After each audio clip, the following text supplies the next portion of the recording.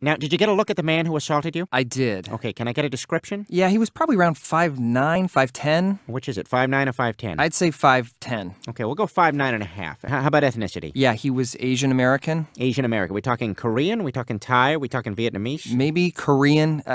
Could have been Japanese, but I think Korean. Okay, Korean. Now, how about identifying characteristics? Any marks, piercings? He may have had a tattoo. He may have had a tattoo? Did have a tattoo? Which one was it? I don't know. It all happened so fast. You know what? It's fine. I have a preliminary sketch here. Is this the man who assaulted you?